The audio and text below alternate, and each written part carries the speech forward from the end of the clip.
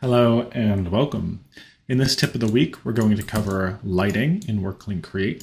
So we're going to cover how it works, how to edit it, and then also some tips and tricks for using it to either more effectively communicate information to your end user or just to make things look a little bit cooler.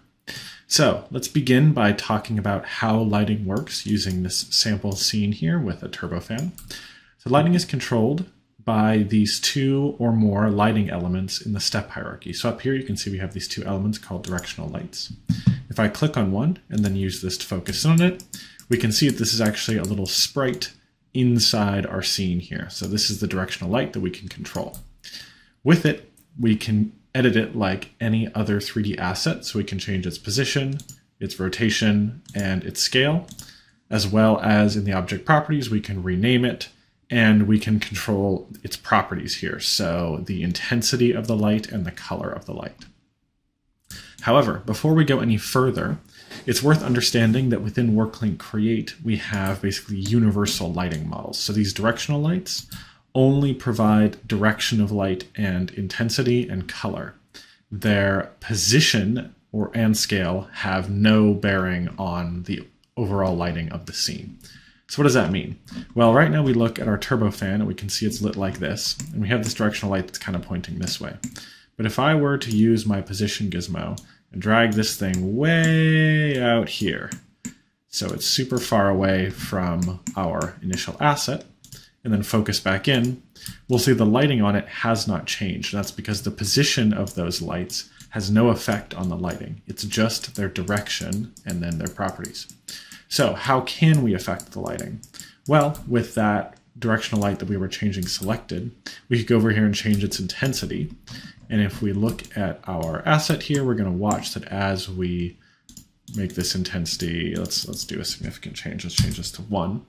Then the whole scene is going to get darker. Whereas if I move this up to 5, obviously the whole scene is going to get very bright.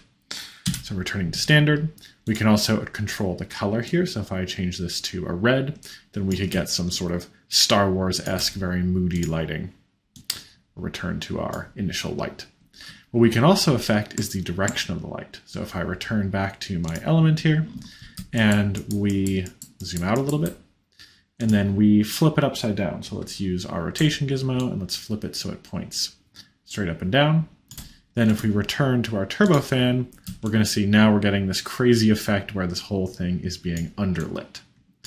So that's a basic understanding of these lighting elements and how we can control them.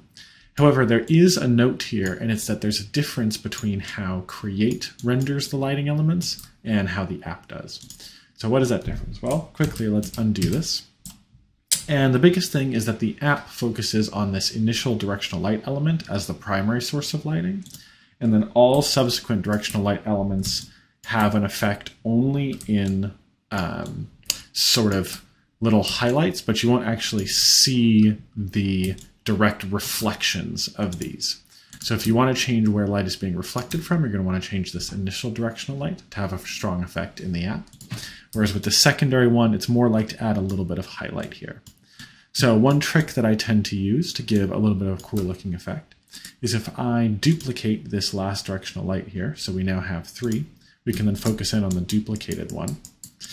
Then I'm going to take this duplicated one, I'm going to move it just so that I can see more clearly what I'm doing here, but again, because the position doesn't matter, you wouldn't have to. And I'm just going to have it point kind of up a little bit.